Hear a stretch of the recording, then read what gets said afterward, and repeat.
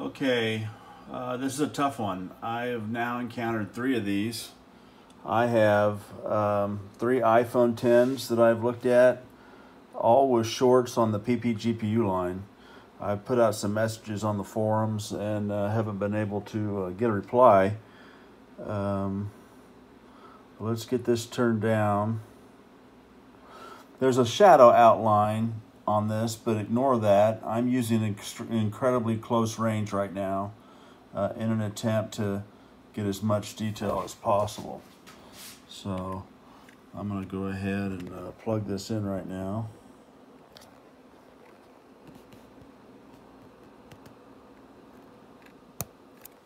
Plugged in. And it's going to start pulling current right there, and it's going to start waking up.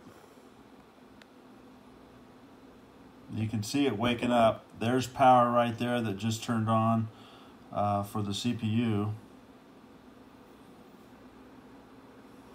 And I don't see any caps. I don't see any individual hotspots other than the power supply for PP-GPU. Now it's getting really hot, so I'm going to unplug it.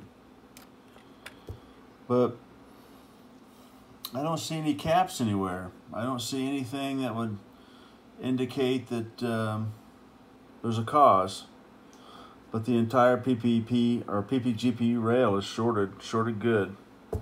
About 4 to 7 ohms.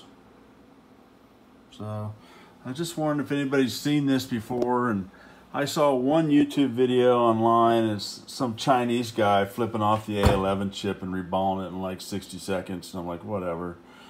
That doesn't tell me anything. So if anybody out here has seen the PP-GPU short, please let me know. I hate to total another one.